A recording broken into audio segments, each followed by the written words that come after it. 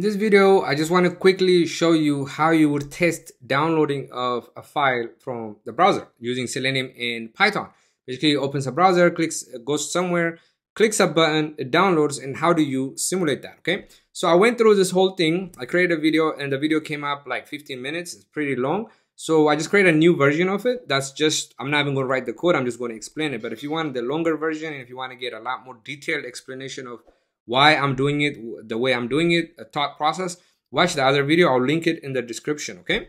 So this one is going to be just a quick one for those who are really comfortable with Selenium already. You don't care about the details. You just want to see how you test downloads. That's why I created this. The longer, for somebody new, the longer one is really great, so you can understand why I'm doing it this way. Everything I'm doing here is a loop. Why I'm doing it, I go deep into the details, okay? So it's simple. The way you test downloads is when you, by default, when the Selenium goes and clicks a button, it's going to download the file somewhere, but you don't know where it got downloaded, right? So the key is, before you create the instance, the browser instance, you specify where the default location is. That way, if you know where it's going to download, as soon as you click something and something gets downloaded, you know where to go look for it. So in this case, all we did is we create a temporary directory using temp5, Python's temp5. That's a standard library. And then, so that's the key. Create a temporary file and then create an option, a Chrome option, add experimental option, prefs, and you give it this download directory, default download directory, and I pass in the folder I created for the default download directory. Then I know that's where it's going to download the file. Then you got to know what the file name is, or you can just go in that directory and look for any file that gets created there.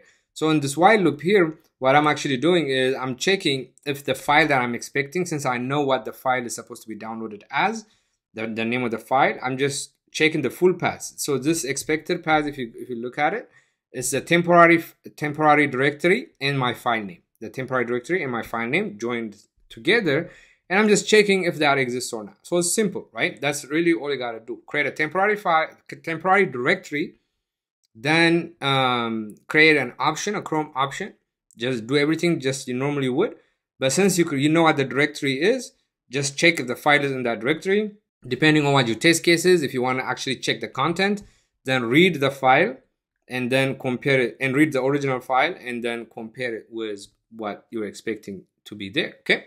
So that's really the quick way, but this is just a short version of this video. I have a longer version of this video that is in the description. All right, that's all.